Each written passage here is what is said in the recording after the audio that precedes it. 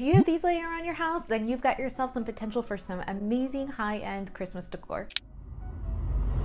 You can definitely make some incredible Christmas decor that looks high-end, is very budget-friendly, and best of all, no one would even know. In today's video, I'm going to show you how to make a beautiful garland and an ornament. And without any further ado, let's get started. I began this project by cutting my rolls of toilet paper into small rings. I used a total of 2 rolls for this project, but you can also use an empty paper towel roll as an alternative. Then I grabbed some yarn that I had stashed away along with this small IKEA cutting board I had bought on clearance and planned to use for a future project. I used a cutting board to wrap my yarn around the long side of it, though I later realized that that was too long and I wrapped it around the shortest side after. I ended up wrapping it around 20 times to get the final look. Next, I pulled the yarn off the cutting board and cut one whole side of the loop I had created. This was to quickly create the strands of yarn needed for our next step. To create the brim of our little winter hat, all you have to do is take a piece of yarn, fold it in half, and pull the loop through the center of the ring. Then you pull the tail of the yarn through the loop and tighten it, keeping all of the yarn tails on the side where the loop of the yarn is. It should look something like this. And to finish this part, you'll just repeat these same steps until the entire brim is covered. Then I pulled all of the tails in through the hole and onto the other side, leaving a little knotted area towards the inner bottom part of the brim. This is where you can really start to see it take shape. Next, I used some cotton makeup rounds to fill in my winter hats before tying them off at the top.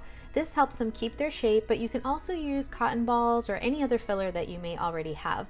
I just wanted to use what I had on hand rather than buying something else at the store.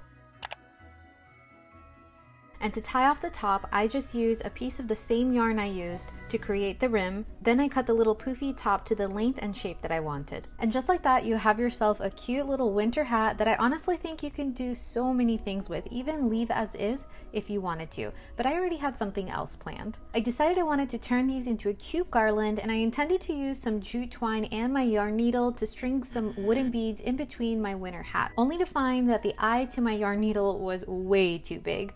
That was a complete oversight on my part, but I wanted to show you the reality because sometimes you just get so caught up in the project that you miss the tiny details. Has that ever happened to you? Leave me a comment below. Thankfully, this was an easy fix. The holes in my wood beads were just large enough to string them without the yarn needle, so I just did that. I used a total of 11 beads, 6 small, 4 medium, and 1 large in between each section, but you can use whatever combination and number of beads you'd like to get the look that you're going for. Then I used my yarn needle to pass my jute twine through one of my winter hats, and I repeated the same steps until I used all but one of the winter hats. I saved that one to show you how you can turn that into an adorable little ornament.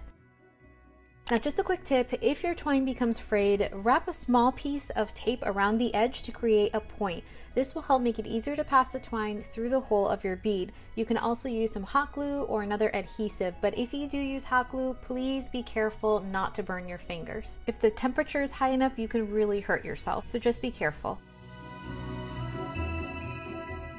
To finish the ends, I just knotted them with a small loop so that I could have the option to hang my garland, but you can always make some tassels if you prefer to drape your garland over some decor pieces instead. I also added a dab of hot glue at the end of each section of beads because I forgot to knot the ends before passing my little winter hats through them. This was just to prevent the beads from sliding too much, so it really is optional.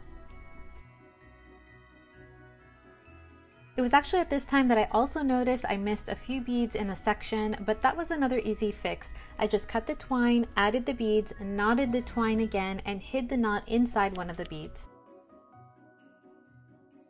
I think this garland turned out really great, and you'd never even guess it was made using empty toilet paper rolls. What do you think?